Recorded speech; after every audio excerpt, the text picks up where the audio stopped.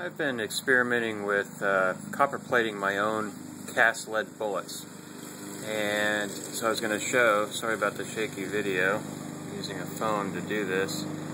While I'm doing it, I was going to show kind of some success that I've had in the process that I'm using. At first, I was getting black junk that would cake up on the lead. It would just rub off, and then I was getting really rough copper that would just slough off. And but I think I've got it. I'm improving here, and it's very small scale. I'm just doing one at a time to learn how to do it. Experiment. First thing I do, and this is this bullet that I've got here, and this can of acetone is specifically was specifically purchased for this purpose, so I wouldn't use this acetone for anything else, obviously. Keep it sealed and all this stuff away from kids and pets.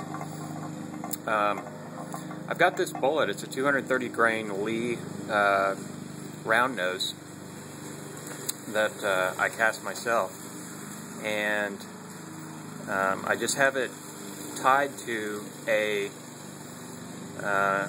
piece of very thin gauge copper wire, and so I've dipped it in the acetone to get any oils, etc. off of it.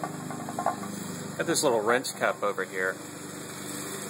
And again, I'm kind of making this brief as possible. Rinse cup to get all the acetone off. And last night, see, I've already really processed this bullet through the cleaning stage. I'm just doing it to show you. This mug, glass mug, it's very important that it's glass, not plastic or something, is battery acid.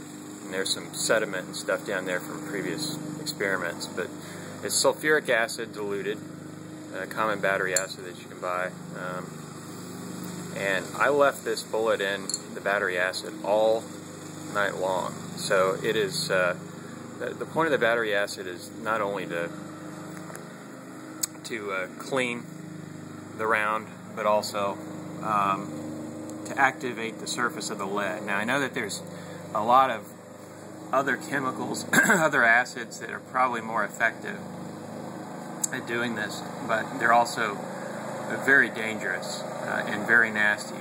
This is battery acid, and you don't want to mess around with it, but it's obtainable, and it's also manageable easily. There's some other stuff out there, and I believe there is a company that makes an activator powder that you can go, that is fairly benign stuff. But at any rate, this is what I had on hand. So that is the prep, surface prep. This has been an all night, and in the next video I'm going to show you my setup for plating, which is equally as sophomoric looking.